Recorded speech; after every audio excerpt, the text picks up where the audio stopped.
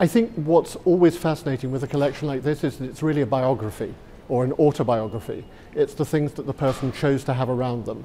It tells you a huge amount about them, about the way they want to live, the way they've really rewarded themselves for their hard work.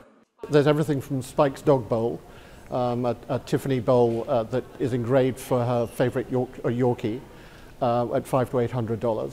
Up to the Vuillard at $300 to $400, diamond brooch at $30 to $50. It's a complete range of material. My mother described her living room as if Marie Antoinette had money and taste. It was, if you would walk in and she has so many incredible pieces of furniture, like the Linky commode and the Coromandel screen. She had just an amazing art.